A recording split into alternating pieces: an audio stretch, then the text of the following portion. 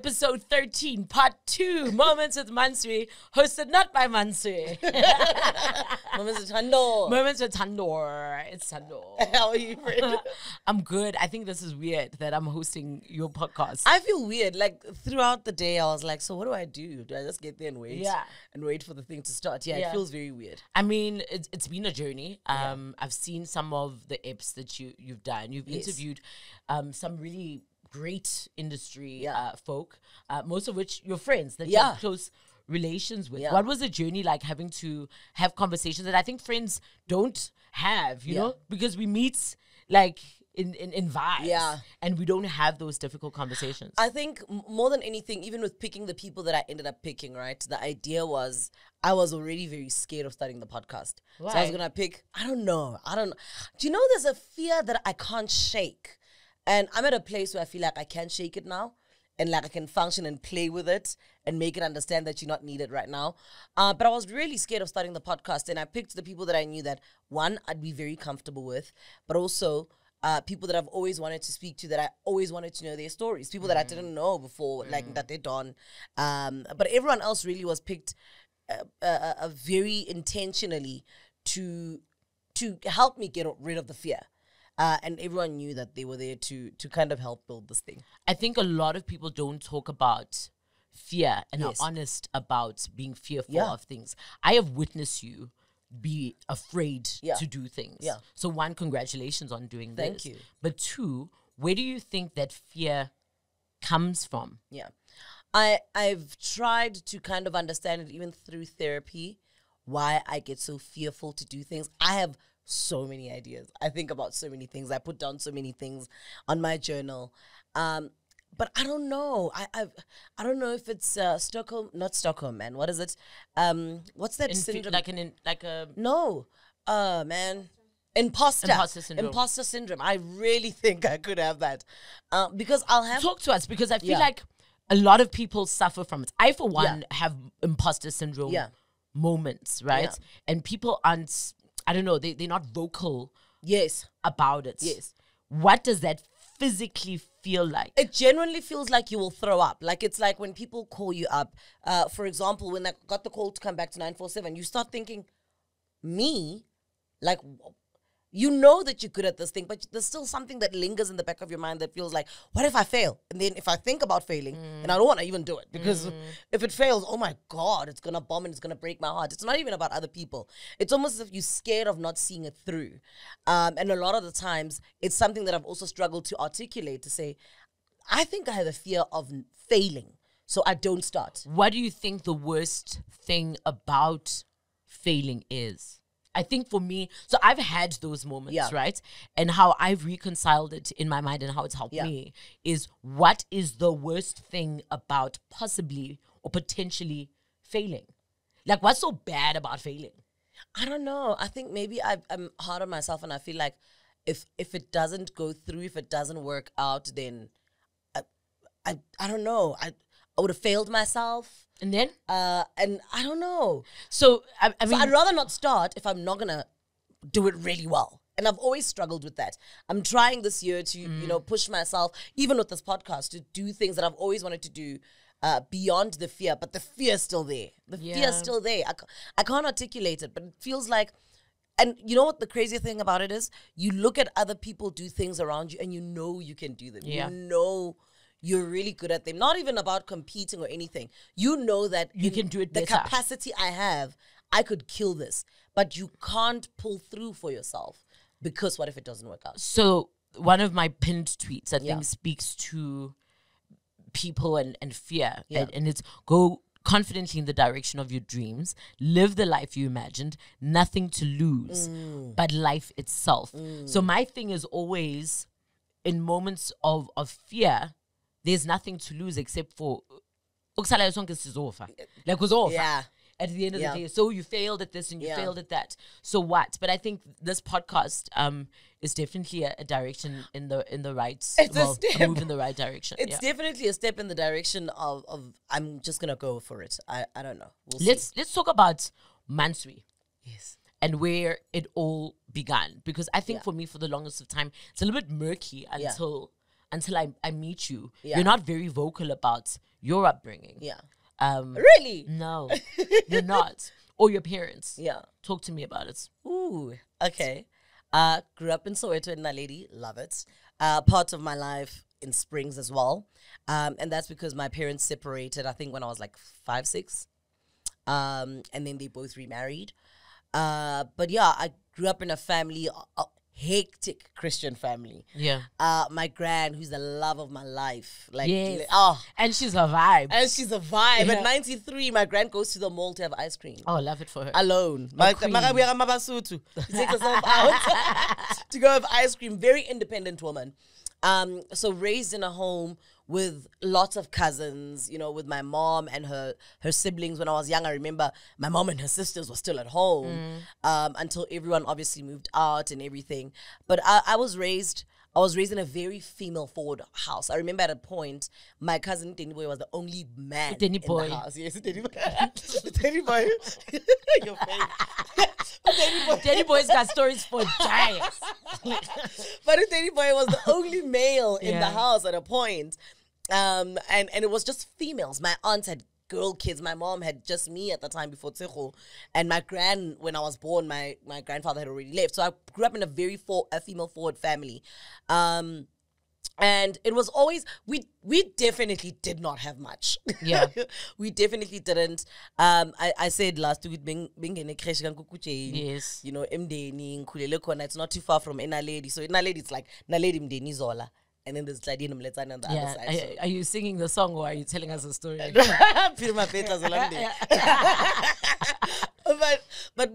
you know, I had cousins Ezola, Abumtlati, but I went to creche Mdeni. Gankuku Jane.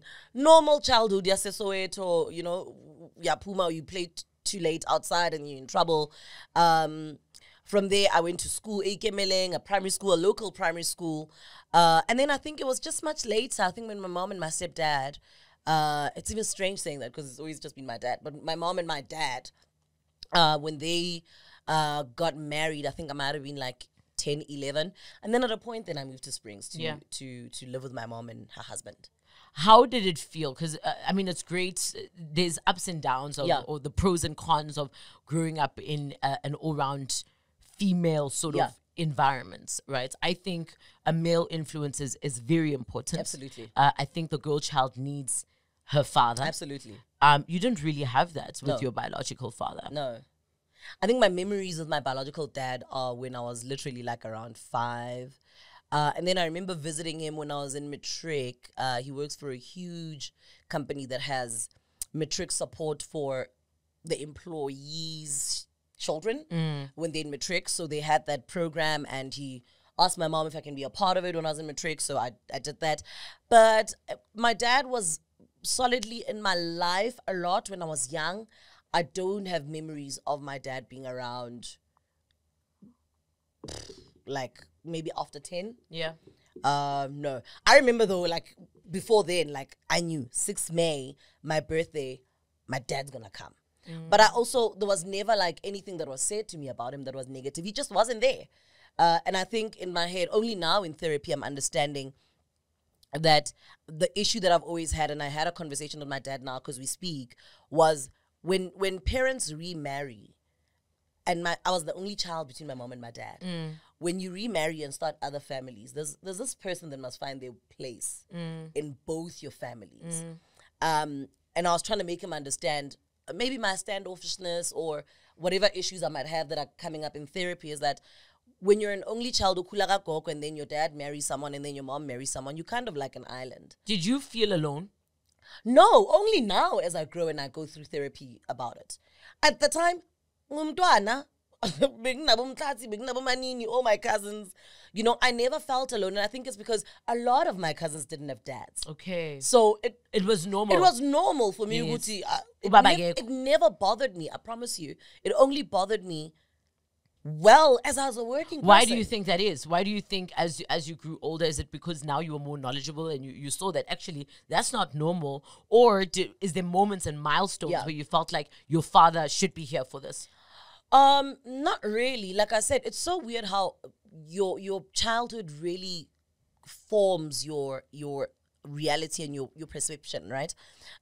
Growing up without a present dad, and shout out to my stepdad, he really was in my life, and I grew up literally in his home. And my dad, all he could do at the time. But when I look at my life and I think about how I didn't at the time, and I was speaking to my therapist about this, why wasn't I bothered as a child about where my father is? Yeah. And it's because genuinely, even though it was a family that didn't have much, my family was full of love. My grandmother was amazing. Everyone in my hood to this day, like my gran is that person. There was never a lack that I felt with my dad not being there. It only hit me genuinely, I think the one time when I was like, I need my dad was after my mom passed on. I was about to ask that. There's something about losing one parent. Yeah. That draws you closer to the existing parents. Yeah. What was that feeling like, right? Was it weird for you to now have to reach out to this man? Not that you didn't care, but you didn't have a void to fill. But now this person who has been predominantly there all your life is now no longer there. There's only one other person that is alive and breathing. That is part of making me. Correct. Yeah. I think it was very awkward because I felt like, I know that my dad's always, I've got siblings, Neo and Tumisang, who are my dad's children that I've always had a great relationship with and that was never hindered, right? So I've always known, even through them, that dad really would like to have a relationship with you. We just never knew how to start that relationship. And I remember when my mom passed on, it must have been like 2 years later. And he was just like, yo, let's have coffee and chat. And I was like, I need it. But I remember even going to meet him for coffee, I remember thinking, you're literally my only remaining parent, and all the anger that I think I have towards you doesn't matter anymore. No. Because, in fact, if I lose you, I literally will die. And I don't have anything to hold on to because I wasn't raised by this person. But it's just knowing that, oh my word, one part of who I am is gone, and I've got this one. And how much anger can I hold on to? And is it worth it? Senkulile, I need nothing, I'm independent. But I just need this person as a father to be there. But it was a very awkward interaction. I think it's something about death that makes you aware of your own mortality. Secondly, awakens your eyes to everyone else's mortality, especially those close to you.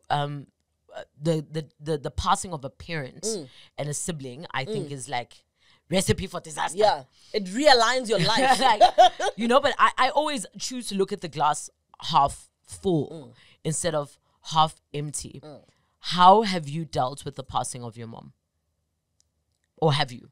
It's something that I'm still dealing with. I think this year is probably the first time I can speak about my mom without tearing up. And just not tearing up because I don't miss her, but without debilitating pain. Yeah.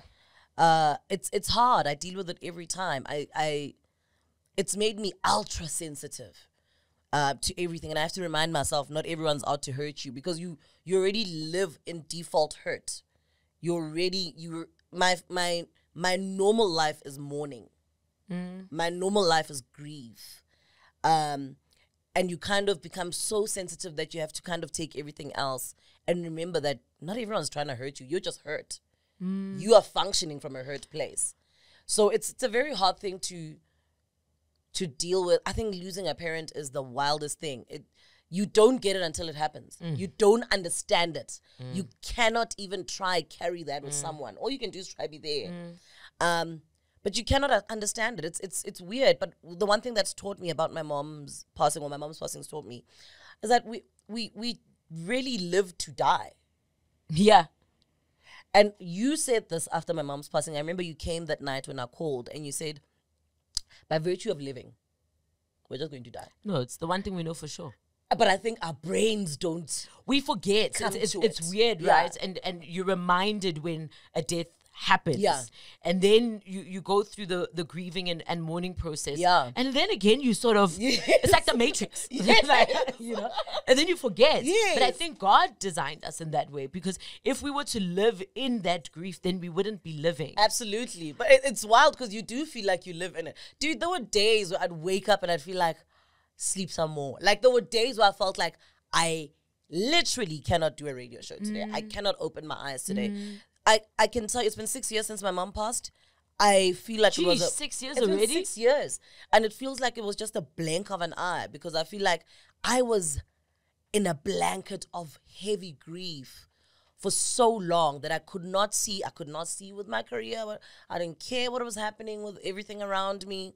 I opened my eyes and I was like, I've gained so much weight. You know, you're not aware of just what happens, and it was 6 years of pure pain, Sure. like 100% every single day, and you living alone, and you can't drag yourself out to go hang out at Jimeli with friends, and you know that you need that to catch a breather and get out of the grief. It's a mental rut, for the lack of a better word, Yeah. right? And you're not the only one to Yeah. go through it. There's lots of people. How Yeah. did you get out of that? I remember the one night, I still stayed in Daneford, and that was, imagine when I started that prayer, it was a long time ago. I don't even stay there anymore. But I remember the one night, it was so painful. It was so painful. I remember just thinking, I just want to live. It's fine. But like, kind of bargaining with God that if you just make this pain just a little less, I'm going to show up for myself. I just wanted to be like, just a little less pain so I can wake up. Just my desperation at the time to be alive, because I felt like my grief was killing me. Yeah. And my desperation to be alive is what kept me alive. I literally, my only prayer every single day was, I just want to stay alive. I just want to stay alive. I look at my mom's passing was so heavy on my whole family.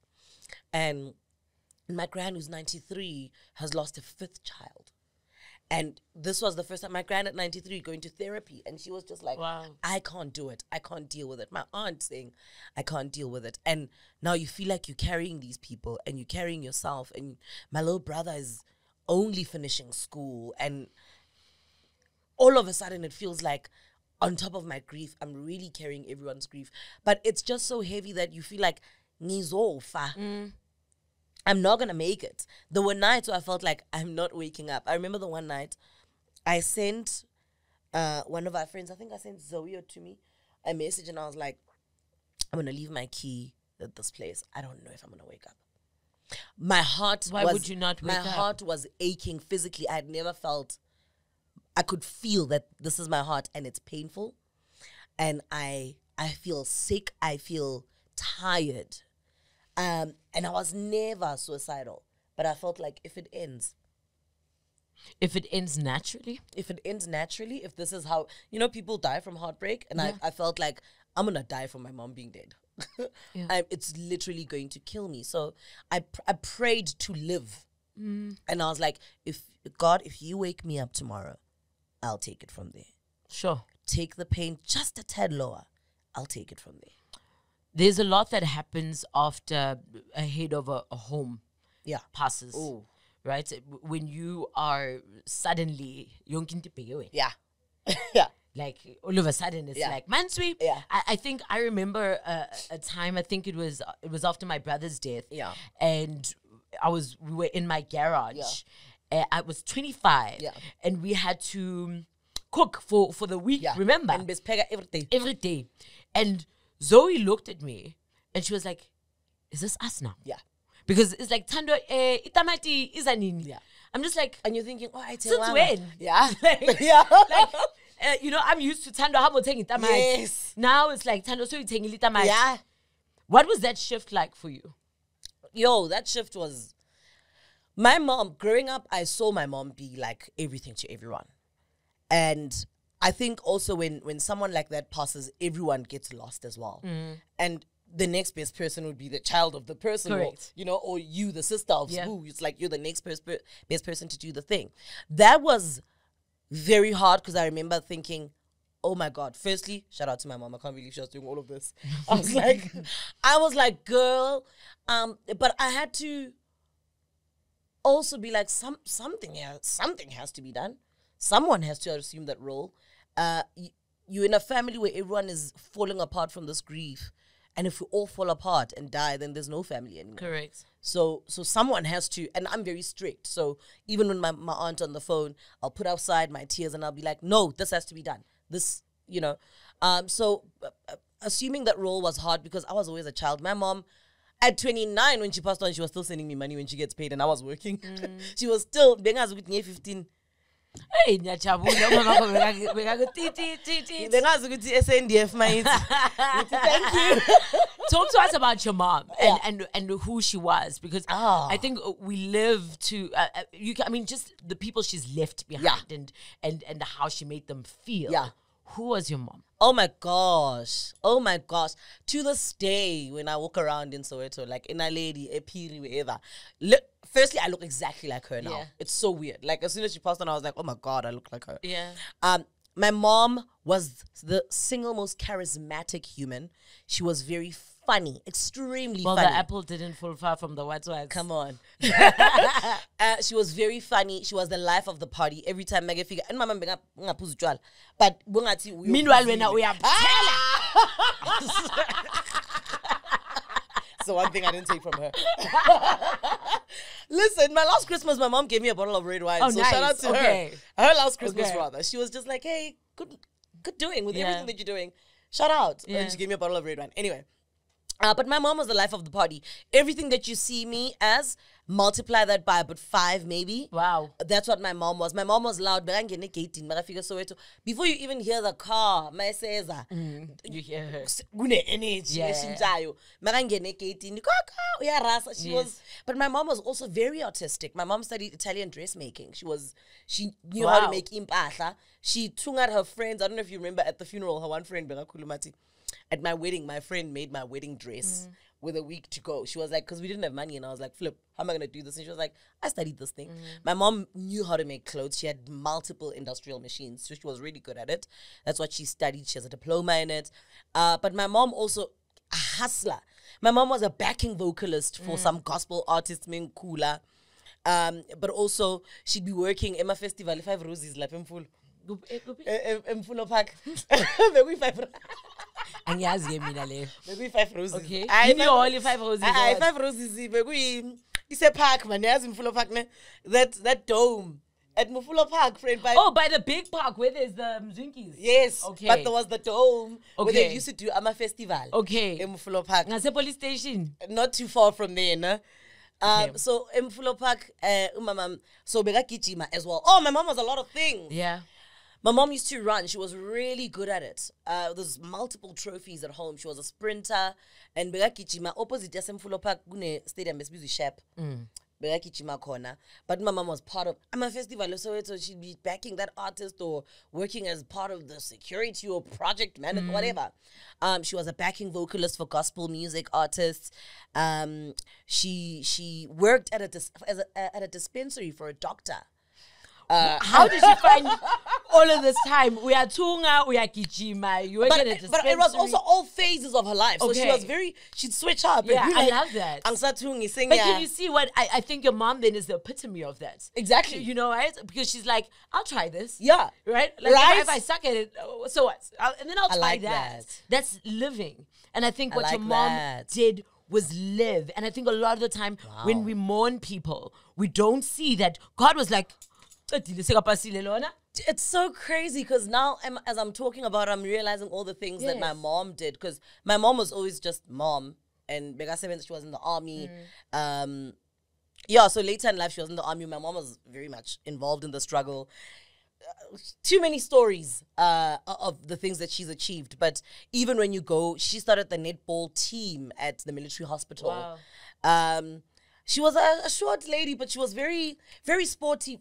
Everything. Loved Orlando Pirates with all of her life. Yes. Yeah. Let's talk about, your mom dabbled in many different things, but I think the one thing that you sort of, I don't know, I'm assuming, took from her was obviously the arts. Yeah. Where did that begin from you? So we reverse. Okay, sharp. Let's talk about Girls High. Let's go to the arts first. Okay. Where it started. I was 9 years old when my mom and my cousin Utapi took me to Shall Road to Fame. Shall Road to Fame. You're giving away your age. Shell Road to Fame. Mantsoe Vista. Did Sharon D host? I don't even know who hosted Wasn't it Sharon D? Yeah, you guys are too young. No, like, they're all like, they're like, who's Sharon D? Sharon D was the Thando of the time. Sharon D. Sharon D fame. Rebecca Malupa was one of the judges, I think. I was 9 years old. It was at Vista. It's now Soweto campus, UJ. Vista, yes. Yes.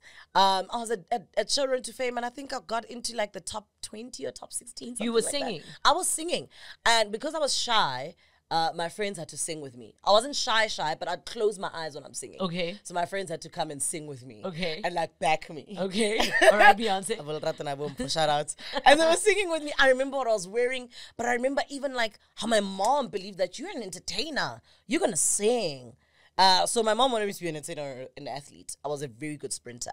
But yeah, I went into that. And from there, she was just like, TV maybe, would you like to do that one day? And I was like, yes. So every time she'd say, if you want to be on television, you have to focus at school.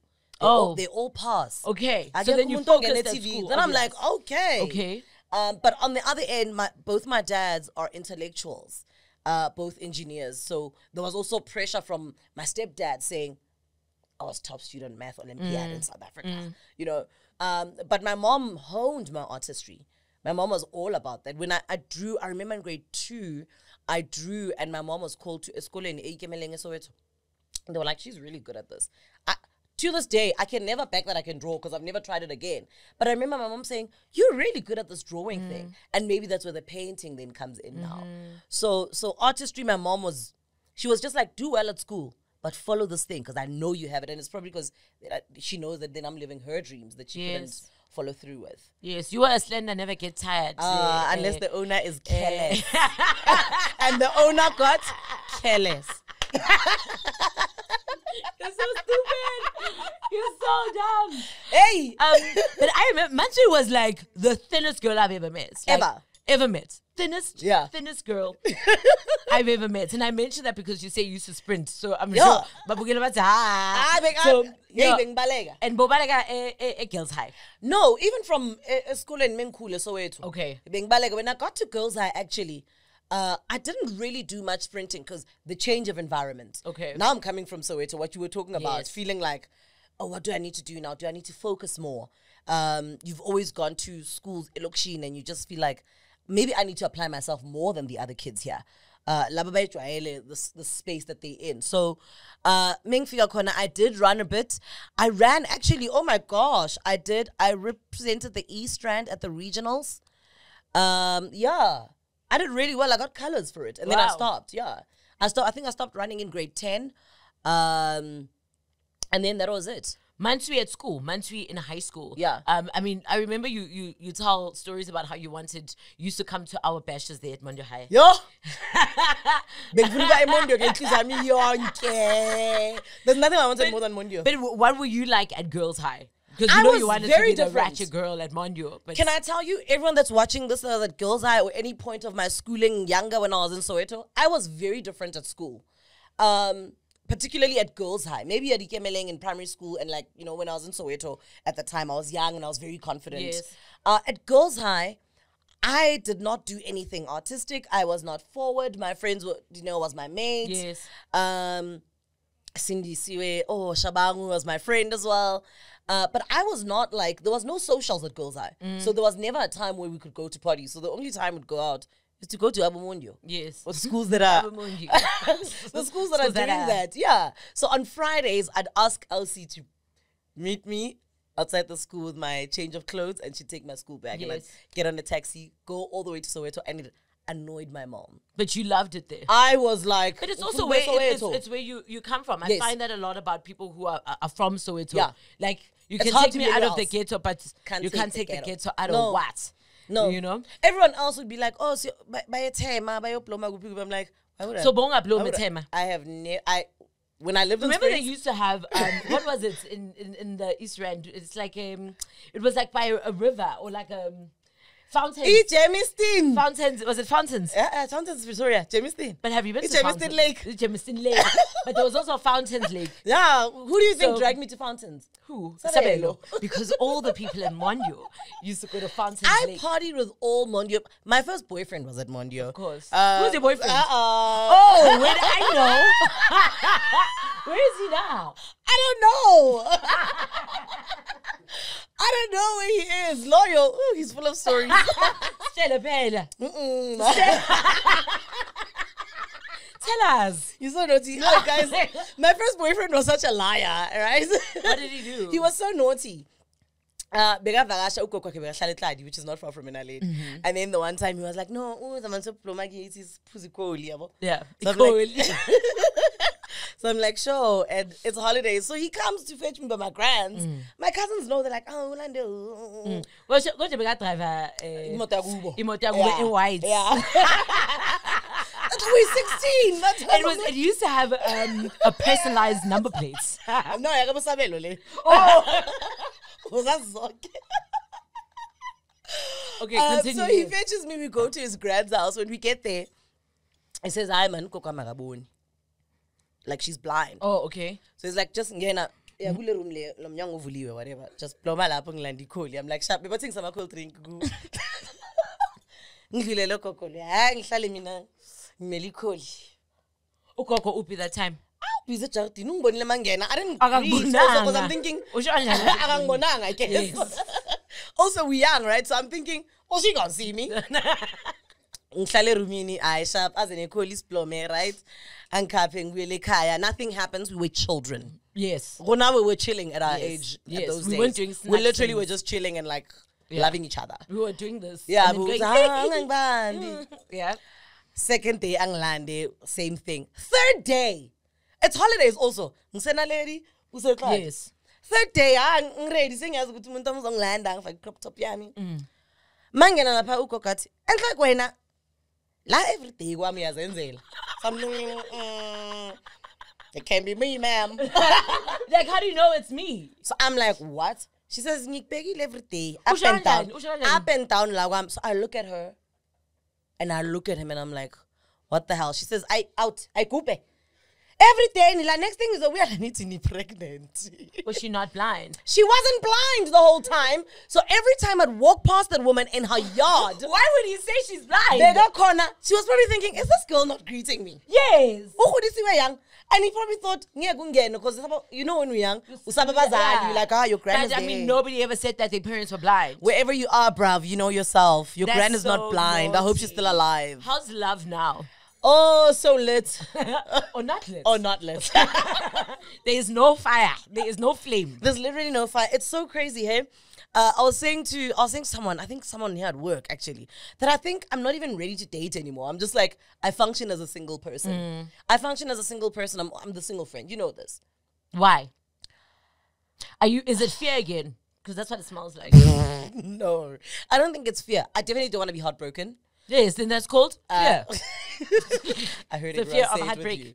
I definitely don't want to be heartbroken, and yeah, maybe it is fear because at the sight of like mina phone the whole day, phone. But what's the worst thing about That's such heartbreak? joy, eh? Do you know what I mean? Like, yes, Ang like, phone. Have you seen yourself when you're heartbroken? of course, 1,000 times. Ang phone. What I see in you when you're heartbroken. But you heal and you move on and you find somebody.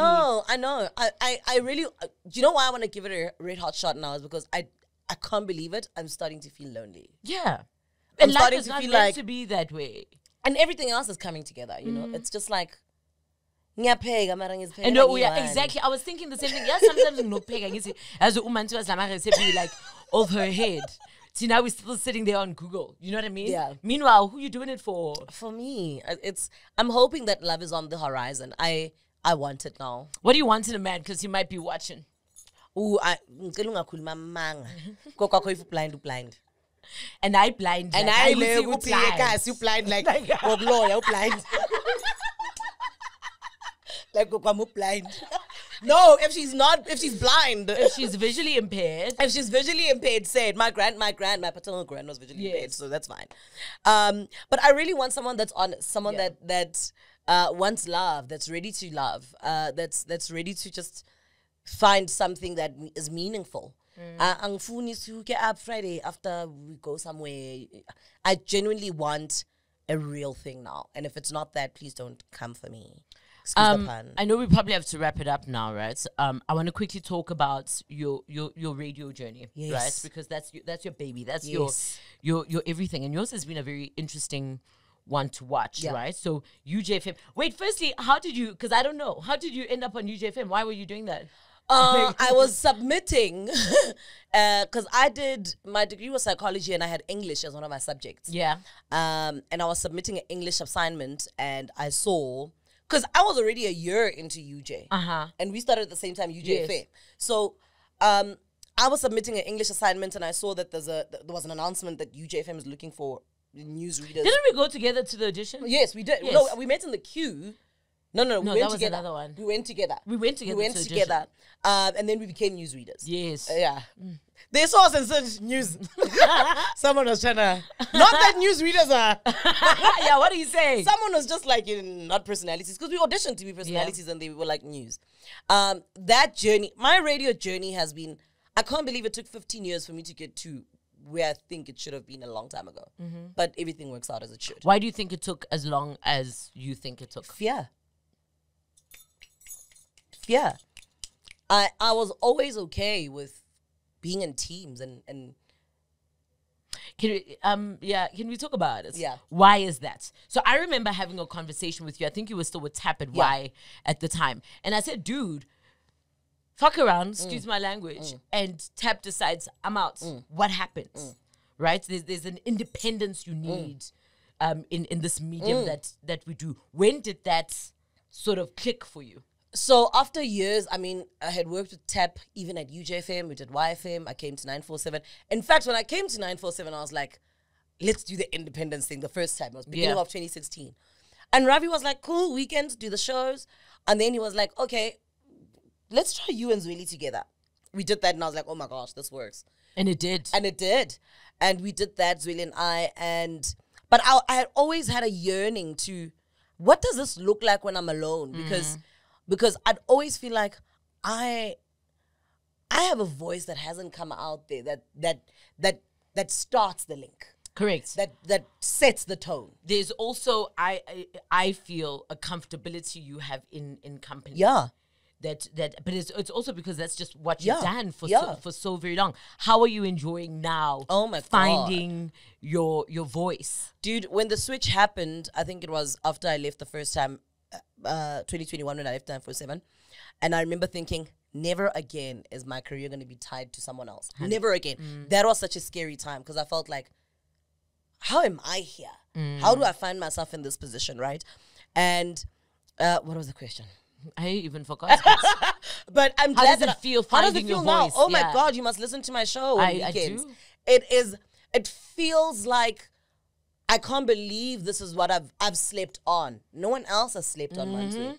No one did me dirty. I did myself dirty for so long. I didn't believe in myself, even though it looks like you believe in yourself. And you know how hard it is to say that when you've always functioned as a confident child. I was on Road to Fame. I was on every stage growing up, and to grow up and feel like as an adult I'm shyer about my abilities. I think it happens, right? I think when you're a child, you have no inhibitions. Yes. Like there's nothing to fear. Yes. And as you grow older and you make mistakes or you fail, there's all these insecurities that build up and start to manifest as what in English they call imposter syndrome. Exactly. So all those insecurities had really come up. It's so weird when 947 called me to come back, I felt like, you've said you'll back yourself when the opportunity comes. Here it is. This is it, sweetie. This is it. You're going back to 947 in a very different light. You're going to do a weekend breakfast show. You're going to be alone. Yes. And I was like, I'm going to make this work, dude. I got 2 producers. I've got an audio guy. I was like, I'm going to make it work. I'm going to do a radio show that I want to listen to. But I'm going to do a radio show that I've always felt like I want to do and I haven't been able to. Not because of anyone, because of myself. There's stories. I mean, life for me is like a book, right? Yeah. It's chapters. And I think in the sit down, we've sort of unraveled. Yeah. I think we're only just touching at the surface, but we've unraveled different chapters of your life. And I think we're so hard on ourselves as individuals in different chapters that we are in. You've overcome a lot to get to where you are today. What are you most proud of? I'm still standing. I'm still standing. My yearning and my desire to live is wild. But my desire to live beyond what even looks like is on the horizon is wild. I want to see myself achieve all the things I want to achieve. I want to see myself help my siblings achieve the things that they want to achieve. I'm at a phase in my life, T, where I'm just doing it. I'm coming for it. I'm coming for it. Yeah. And if it fails, it fails. I would have given it a red hot shot. There's a bunch of people who tuned into Moments with Mantsoe. Yeah. That said, we love that you gave it a red hot shot. Yeah. What would you like to say to them? Thank you. Thank you. This is scary, you know. Radio is not as hectic as internet, guys. Yeah. I just do a radio show for 3 hours and I walk away. Like, I'm scared of checking the comments. You're just like, what are people thinking? But thank you so much. Thank you to the people that were saying, hey, get someone to interview you on the show, because we don't really know you as well.